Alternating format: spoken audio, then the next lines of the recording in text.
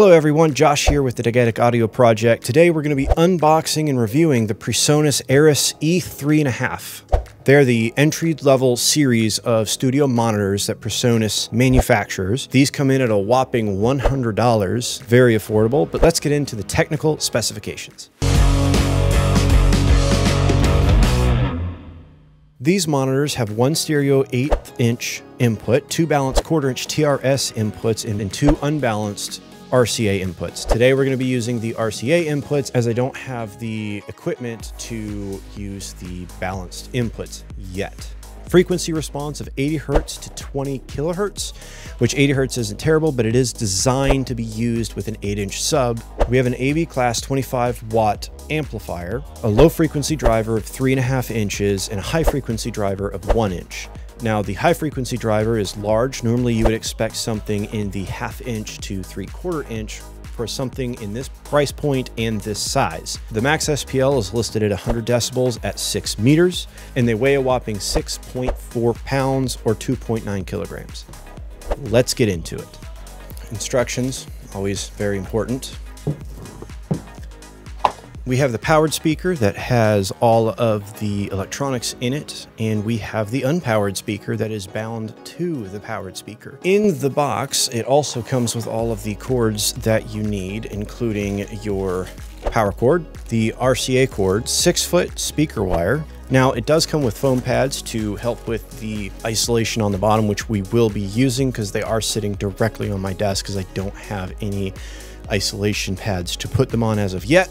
But let's take a quick look at the instructions, and it has a lovely diagram as how to hook it up. All right, well, let's unwrap these and see what else is here.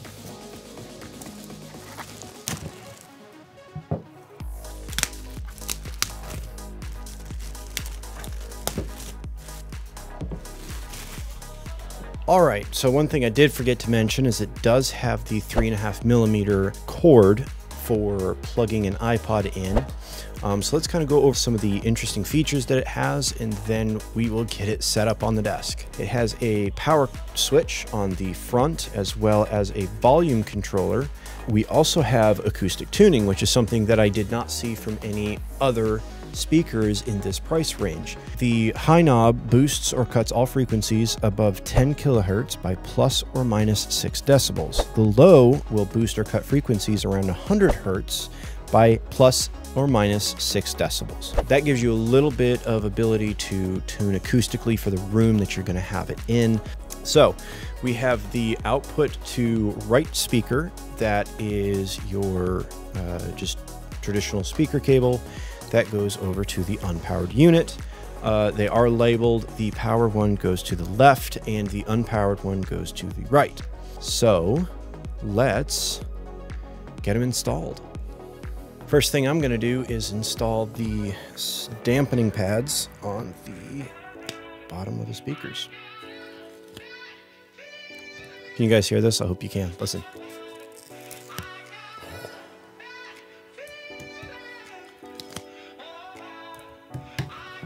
All right, let's go install them.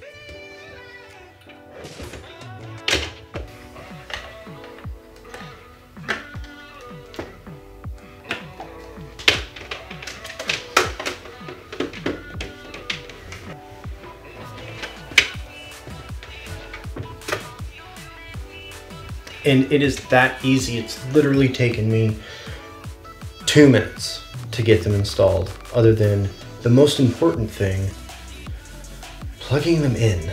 And now that we've gotten that taken care of, we are completely done. So it is time to turn these on, listen to something, and see how they sound.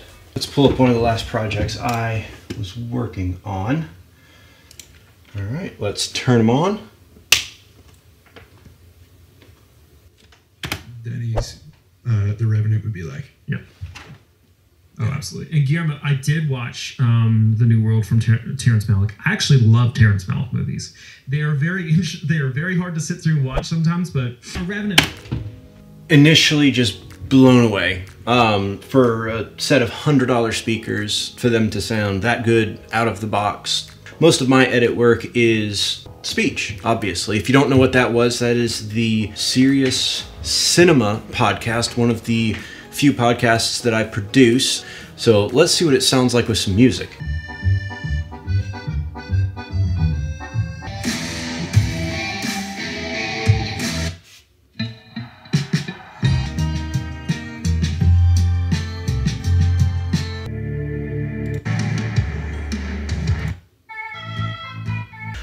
The one last thing that I want to try is what this whole channel was started around is let's listen to some sound effects.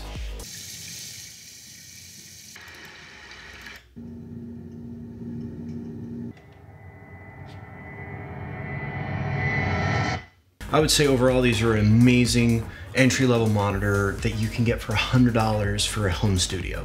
Obviously, it does lack in the low end, though it is surprisingly full, especially when editing voice, which is mostly what I bought them for. In the future, we're going to be looking at the Eris E8, which is the 8-inch subwoofer that goes with these particular speakers.